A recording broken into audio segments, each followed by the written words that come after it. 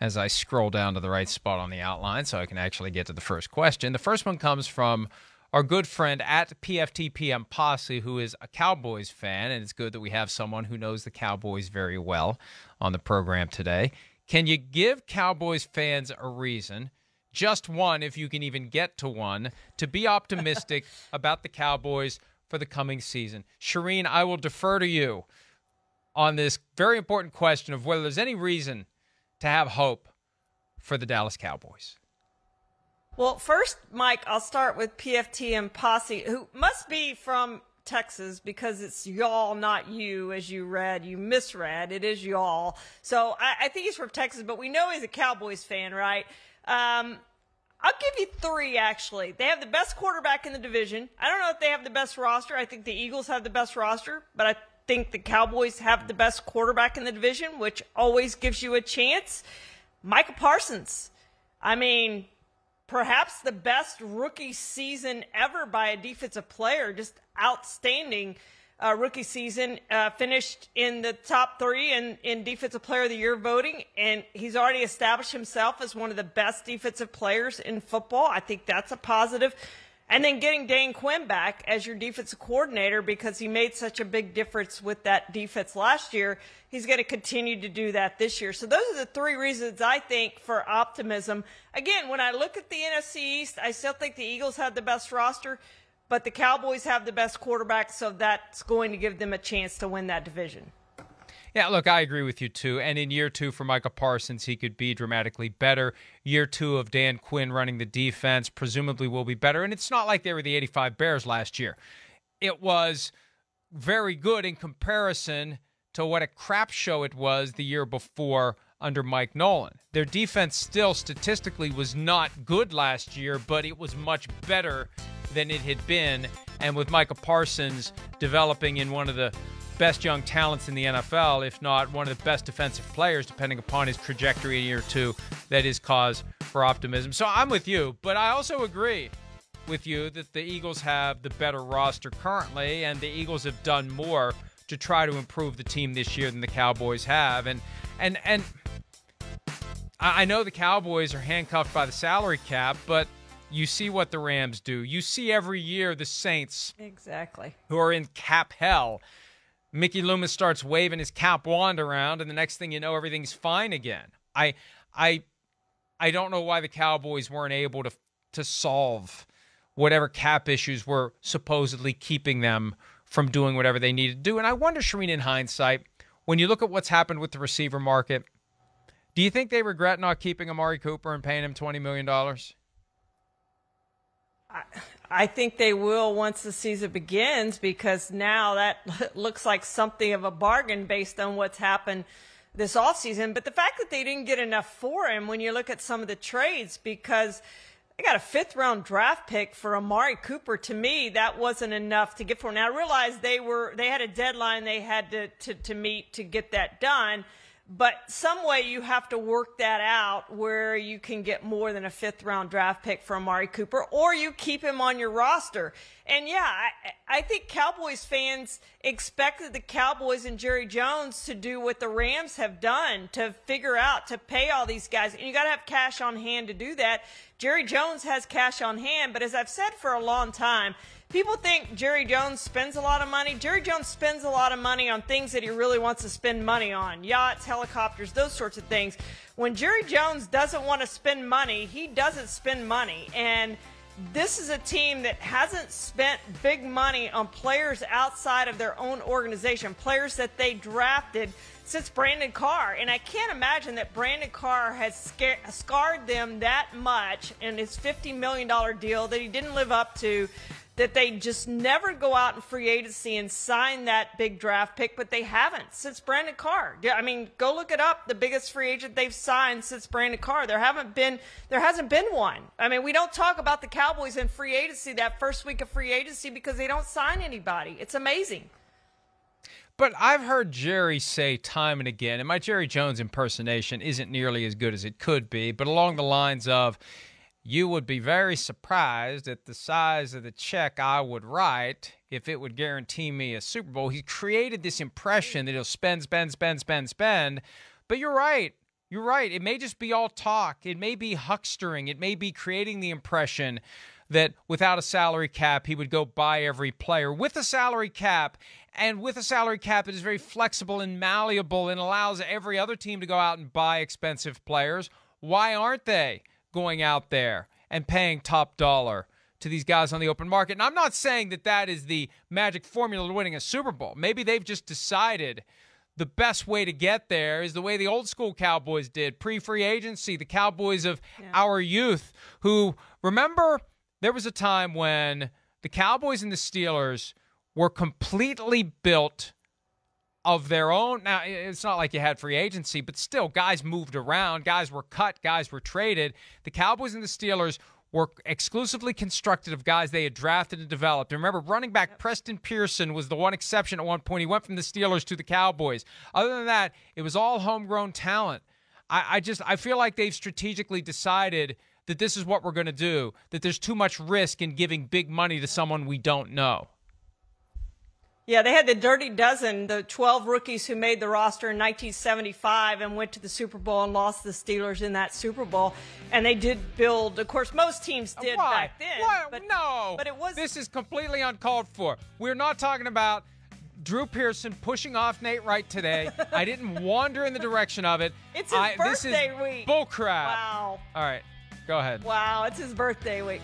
But yeah, I do think that's what they've decided is we draft very, very well, and they have. It's hard to argue that they haven't drafted well for the most part. Second-round picks, maybe not so much, but they have drafted pretty darn well, and I think they've just decided that that's the route they're going to go and take care when it comes time to write those checks that Jerry talks about, that they're going to write those checks to their own players and keep their own players. Of course, it didn't work out so well with Randy Gregory. I mean, he went to the Broncos. So, you know, sometimes it works and sometimes it doesn't work, but I do think you've got to supplement in this day and age. I do think you have to supplement your roster with some free agents who can help you or with some trades that can help you. And I just don't know that they've done that this offseason.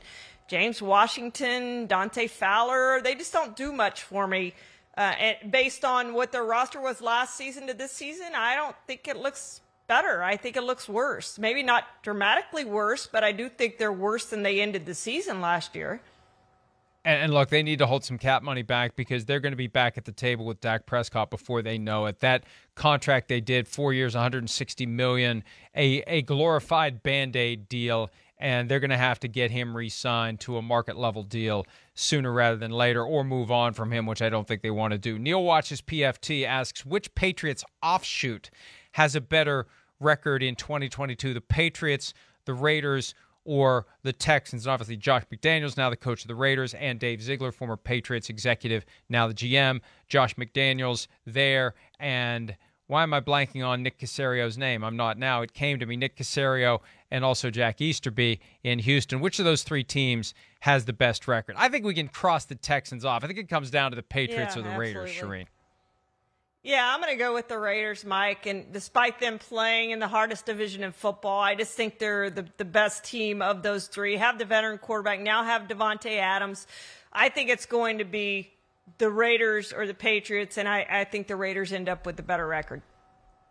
I want to say the Patriots, but boy, what an experiment this year to all of a sudden have Bill Belichick heavily involved in the offense and Matt Patricia, longtime defensive coordinator, potentially in the Chris Sims leader house to call plays offensively for the Patriots this year. Their division isn't easy either. I'll agree with you that I think the Raiders will have the better record and the best record of those three teams. MK Rodick, which team is getting overhyped right now? There's always one every year that completely falls flat. Charean, do you have one that you think is maybe getting a little too much hype? Yeah, and I saw this question in here before we started, and I started running through my mind, who is it? Because he's right. There's always one who is overhyped. The fact is, the four teams that we keep talking about in the AFC West, they're all really good. The chances of all four of those teams making the postseason are really not very good. So I think I'm going to go, it's either the Broncos or the Chargers for me. And the Chargers, again, they haven't gotten it done for as much as we hype Justin Herbert. He hasn't gotten to the postseason yet. And Joe Burrow obviously got his team to the Super Bowl. So I think there's a lot of pressure on Justin Herbert this year. But I think I'm going to go with the Broncos, that they're going to be the team that's overhyped, that doesn't get it done. Because when you look at their roster and what they have, you would think they're going to contend for the division title. And I'm going to say they're not going to win that division and maybe not even make the postseason. And, the Broncos were the team I thought of, too, when I went through in my mind the grid of the 32 teams in the 2 conferences and the 8 divisions because of the difficulty degree of the AFC West. And they're the one team in the division with a new head coach. You got a lot of new there. You got a new head coach and Josh McDaniels, too. But you got a new coach and a new quarterback. So I think that those two combined create a real challenge. The level of the competition, and just the fact that, they're going to have an owner and that's going to give them a little bit of a boost, but it's not like Rob Walton and Greg Penner are going to come in right away and make the kind of changes that will dramatically improve the team. I think it's good for the Broncos over the long haul to have an owner again instead of a trust that runs the team. But look, as much as I am a Russell Wilson fan, I think he has dipped a little bit in recent years, or maybe it's that others have passed him by. I don't think he has the mobility that he used to have. And I think to the extent that he thinks he's going to show up in Patrick Mahomes' division and match Patrick Mahomes blow for blow, throw for throw, run for run, I'll believe it when I see it. I just, this whole thing about Russell Wilson wanting the offense to run through him and the Seahawks would never do it, it's going to be a great experiment as to whether or not it works with Russell Wilson as the centerpiece of the offense. But I just think there's too much other competition in the division for the Broncos. And look at all the standalone games they have this year. They've gotten the most hype. Based upon the schedule makers, they believe in the Broncos. They got a ton of primetime and standalone games. They're going to have to deliver, and I think we may be expecting a little bit too much for the Broncos. Not that they're going to be horrible, but I don't think they're going to be as great as so many people think. Over-under wins for Miami. This comes from Antonelli Dean. The current over-under is 8.5. Are you above or are you below the points bet projected total of 8.5? I'm over, Mike. I'm going 9. I think that the Dolphins are going to be right there in the division, right behind the Bills, and I think they're going to make the post. I think they'll be that team outside of the of the West to make the postseason. And I do think they'll come out of that division. But it all goes back to Tua. We just talked about. I mean, if Tua plays like he's played over the last 2 years, they're not going to get there. They're not. But they, when you look at Brian Flores and what he did the last 2 years, he got them the wins. He didn't get them in the postseason, so maybe they have to win one more than that. Maybe they have to get to 10 or 11 to get into the postseason. But they've certainly got an easier schedule, I think, than those teams in the West have. I agree with you. I think that they will be over. And the question is, will they win more than 8.5 games because of Tua or in spite of Tua? In spite? That's really going to be the question. At the end of the day, if the Dolphins make the playoffs, does that guarantee Tua 2023? Or will the question be, how much better could we have been if we had somebody else at quarterback? And the Dolphins are going to be, I believe, the most attractive team in 2023 for a veteran quarterback looking for a new home. Whether it's Tom Brady or Lamar Jackson or anyone else that has a wandering eye after this season, Tua's going to have to show that he's a reason why the team is good, that they're good because of him, not in spite of him, but I think they will be good. I'm all in with Mike McDaniel, so I definitely think that is a low 8.5. I go higher. And I think the Dolphins will not only be on the right side of 500 this year, but also in the playoffs.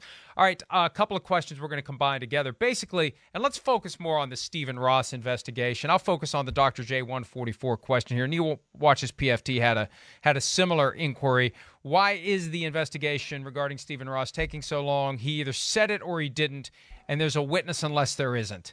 Let me try this one first, because I wrote about this recently. Yeah. Roger Goodell was asked about Stephen Ross a couple of weeks ago at his press conference following the quarterly meetings. No update. Mary Jo White is investigating. And it really shouldn't take that much time. And I'm told that Brian Flores fully cooperated in April, even though he's got the pending litigation, fully cooperated with the investigation into whether or not Stephen Ross offered Flores $100,000 per loss in 2019 in order to have a sufficiently bad record so they'd get Joe Burrow with the first overall pick in 2020. And this should be fairly easy, right? What does Flores say? What are his allegations? When was it said? How was it said? Who was present? You talk to the witnesses. It was NFL Network, owned by the league, partially owned by the Dolphins. Cameron Wolfe reported there is a person who witnessed what Stephen Ross said, unnamed witness. Well, they should be able to figure out who it is.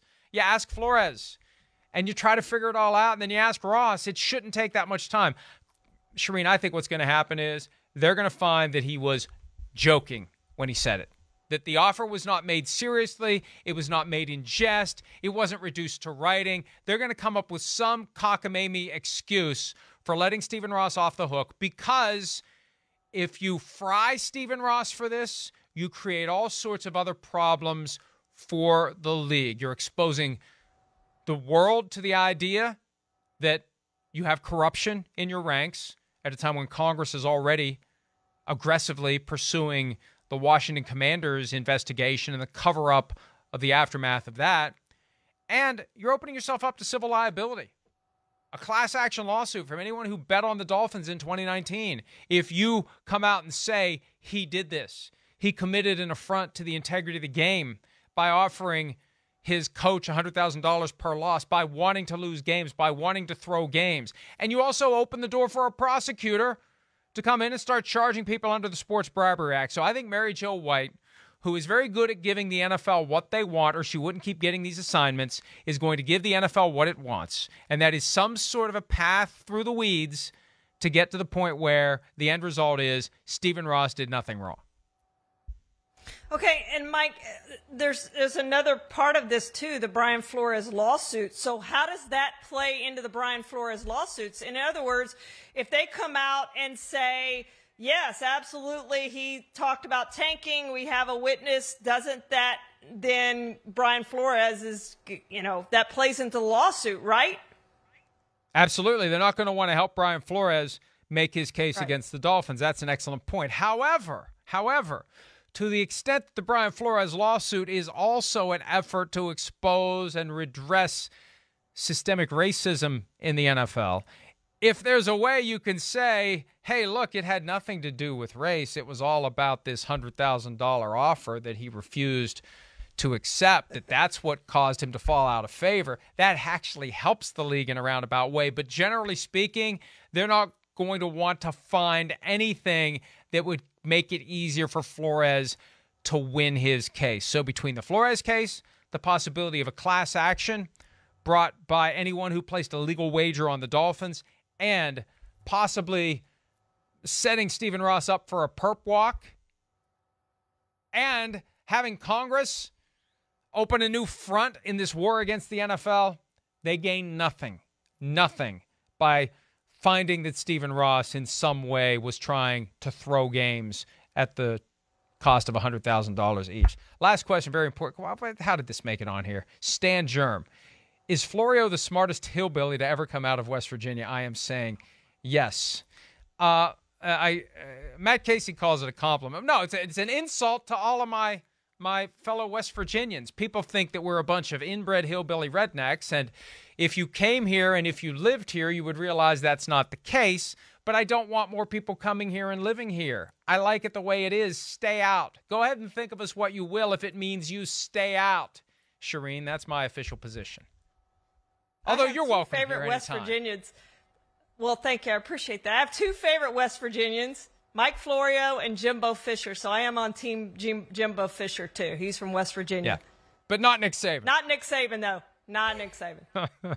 They are literally from towns that are 20 miles apart. And Rich Rodriguez is from this neck of the woods, too. It really is amazing to think there was a time not that long ago where three of the best college football coaches were from like this little Bermuda Triangle in West Virginia. All right, let's take a break. The aftermath of the unfortunate comments made earlier this week by Jack Del Rio. We'll discuss that when this Friday edition of PFT Live continues right after this.